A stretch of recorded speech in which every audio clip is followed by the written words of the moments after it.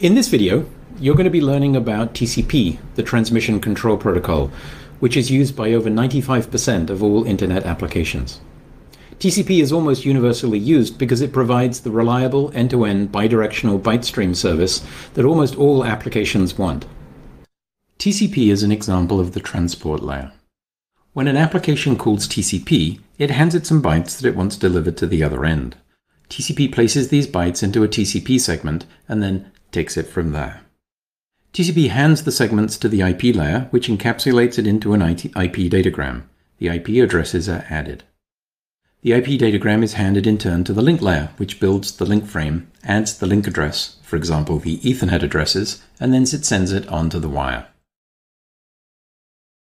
When two applications use TCP, they establish a two-way communication channel between the TCP peers at both ends. First, TCP establishes a communication channel from A to B. Then, it establishes the channel from B to A. We call the two-way communication a connection. At both ends of the connection, TCP keeps a state machine to keep track of how the connection is doing. We'll see how the state machine works in a separate video. The TCP connection is established using a three-way handshake between hosts A and B. First of all, host A sends a message to B indicating that the TCP layer at A wants to establish a connection with the TCP layer at B. The message is called a SYN message, S-Y-N, which is short for synchronize, because A also sends along the base number it will use to identify bytes in the byte stream. If it sends 0, then the numbers will start at 0. If it sends 1,000, then they will start at 1,000. B responds with what we call a SYN plus ACK. B signals an ACK because B is acknowledging A's request and agreeing to establish the communication from A to B. The TCP layer at B also sends a SYN back to A to indicate that the TCP layer at B wants to establish a connection with the TCP layer at A. It sends a number too, indicating the starting number for the byte stream in the reverse direction. Finally, A responds with an ACK to indicate that it is accepting the request for communication in the reverse direction. The connection is now set up in both directions. They're now ready to start sending data to each other. The hosts send data to each other as if it were from a continuous stream of bytes. Assume time is increasing from left to right, and the stream of bytes next to A represents the bytes it wants to send to B. The stream of bytes might exist in advance. For example, they are read from an HTML file describing a static web page. Or it could be a stream being generated on the fly, for example from a video camera. Either way, TCP sees it as a stream of bytes. Data from the application on A is delivered to the application at B. The TCP layers on A and B work together to make sure the stream of bytes is delivered correctly in order to the application at B. The stream of bytes is delivered by TCP segments. A puts bytes from the stream into a TCP segment, hands it to the IP layer, which delivers it to B. The TCP layer at B extracts the bytes to recreate the byte stream and delivers them to the application at B. In practice, the TCP segment may need to be transmitted multiple times, in the case a segment is dropped along the way or if A doesn't receive an acknowledgement. The TCP segment can be as small as 1 byte. For example, if you're typing characters in an SSH session, each character is sent one at a time, rather than waiting for the whole segment to fill up. This isn't very efficient when we have lots of data to send, so we can fill the TCP segment all the way up to a maximum IP datagram size. When A and B have finished sending data to each other, they need to close the connection. We say they tear down the connection, which means they tell each other they are closing the connection and both ends can clean up the state associated with the state machine. The TCP layer at host A can close the connection by sending a FIN message, which is short for finish. Host B acknowledges that A no longer has data to send and stops looking for new data from A. This closes down the data stream from A to B. But B might still have new data to send to A, and is not ready to close down the channel from B to A yet.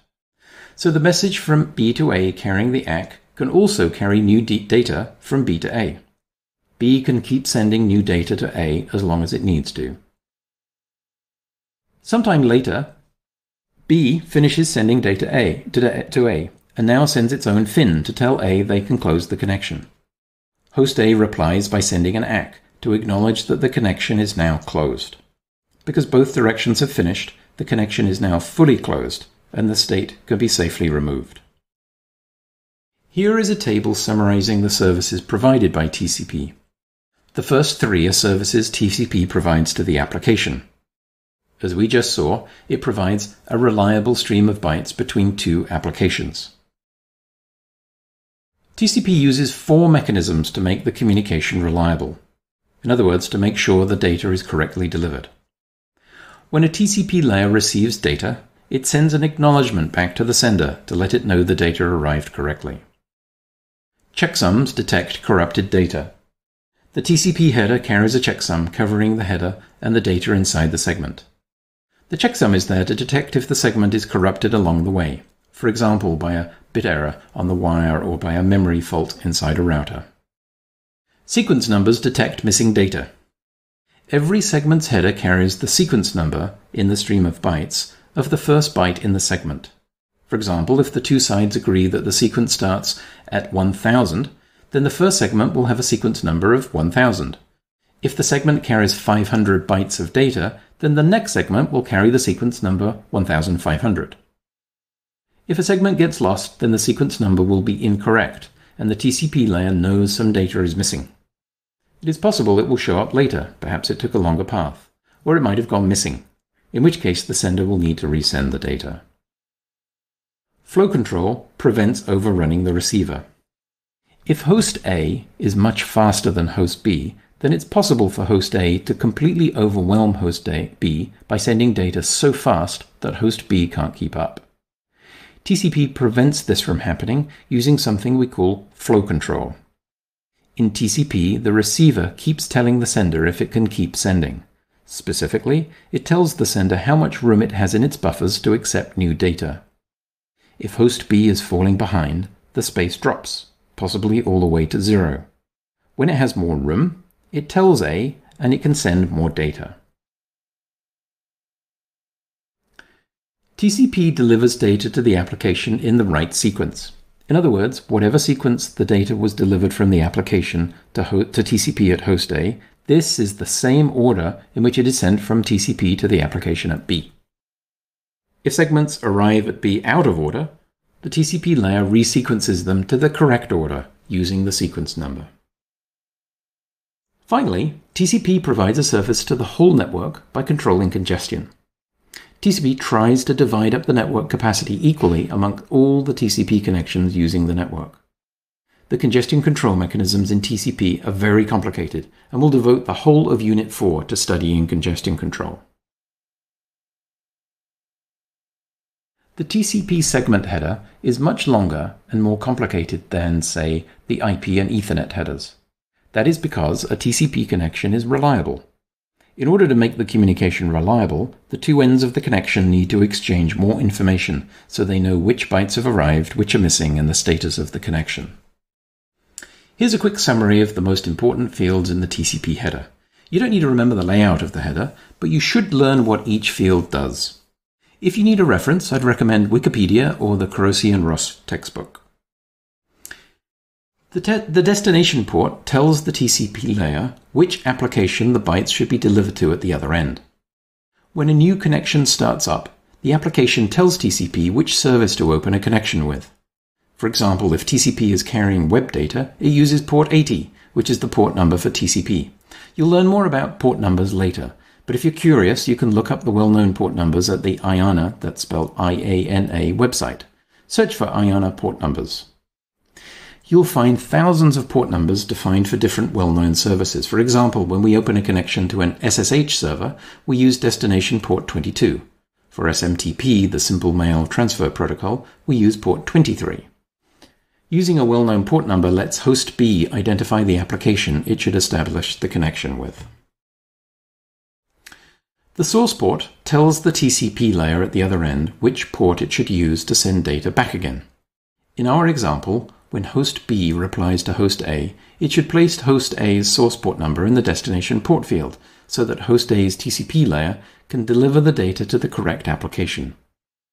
When a new connection starts, the initiator of the connection, in our case host A, generates a unique source port number to differentiate the connection from any other connections between host A and B to the same service. The sequence number indicates the position in the byte stream of the first byte in the TCP data field. For example, if the initial sequence number is 1000 and this is the first segment, then the sequence number is 1000. The acknowledgement sequence number tells the other end which byte we're expecting next. It also says that we've successfully received every byte up until the one before this byte number. So for example, if the acknowledgement sequence number is 751, it means we've received every byte up to and including byte 750. Notice that there are sequence numbers for both directions in every segment. This way, TCP piggybacks acknowledgements on the data segments traveling in the other direction. The 16-bit checksum is calculated over the entire header and data and helps the receiver detect corrupt data. For example, bit errors on the wire or a faulty memory in a router. You'll learn more about error detection and checksums in a later video. The header length field, the one on the far left, tells us how long the TCP header is. The TCP options fields are, well, optional. They carry extra new header fields that were thought of and added after the TCP standard was created. The header length field tells us how many option fields are present. Usually there are none. Finally, there are a bunch of flags used to signal information from one end of the connection to the other. The ACK flag tells us that the acknowledgement sequence number is valid, and we're acknowledging all of the data up until this point. The SYN flag tells us that we are signaling a synchronize, which is part of the three-way handshake to set up the connection. And the FIN flag signals the closing of one direction of the connection. Finally, the push flag, PSH, tells us the TCP layer at the other end to deliver the data immediately upon arrival, rather than wait for more data. This is useful for sending short segments carrying time-critical data, such as a keystroke. We don't want the TCP layer to wait to accumulate many keystrokes before delivering them to the application. A TCP connection is uniquely identified by 5 pieces of information in the TCP and IP headers.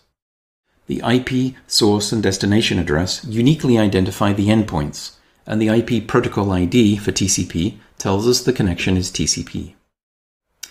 The TCP source and destination ports identify the application processes on the end hosts. Together, at any instant, all 5 fields uniquely identify the TCP connection internet-wide. Now, the unique ID only holds if a few things hold. First, we need to make sure host A, the initiator of the connection, picks a unique source port ID. We need to make sure it doesn't accidentally pick the same source port number it already used with another connection to the same service on host B. Host A uses a simple method to minimize the chances. It increments the source port number for every new connection. The field is 16 bits, so it takes 64K new connections before the field wraps around. There's also a very slight danger that if host A suddenly creates a lot of new connections to host B, it might still wrap around and try to create 2 connections with the same global ID. If this happened, the bytes from one connection might become confused with the bytes from another connection. This could happen, for example, if a TCP segment somehow lived for a very long time in the network, stuck inside a router buffer or circulating in a temporary loop. To reduce the chances of confusion, TCP connections initialize with a random initial sequence number to refer to bytes in the byte stream. While not totally foolproof, it does reduce the chances of confusion. When host A initiates the connection to B, it includes the initial sequence number it will use in the stream of bytes from A to B. When B replies and initiates the connection from B to A, it supplies its own sequence number, initial sequence number from the stream of bytes from B to A.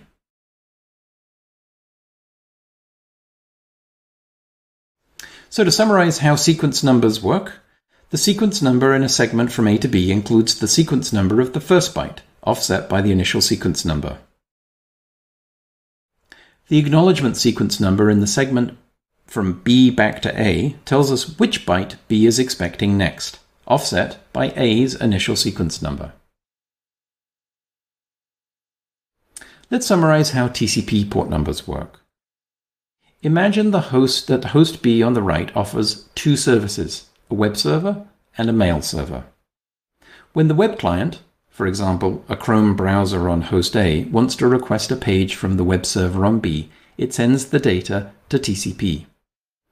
We'll assume TCP has already established a connection with B, so now it just needs to send the data. It creates a segment and uses destination port 80 to tell B it is requesting the data to be sent to the web server. Host A uses a locally generated source port number for B to use when sending data and acknowledgements back again. As usual, the TCP segment is encapsulated into an IP datagram and sent to B. The IP and TCP headers carry the unique ID of the TCP connection internet-wide. When the IP datagram arrives at B, the TCP segment is removed. The TCP layer sees that the segment is for port 80 and sends the data to the web server. The TCP sliding window. You'll learn about other TCP features in upcoming videos. You'll learn about window-based flow control to stop us from overwhelming the receiver. You'll learn about retransmission and timeouts and different mechanisms to accomplish it. And you'll learn about congestion control in Unit 4.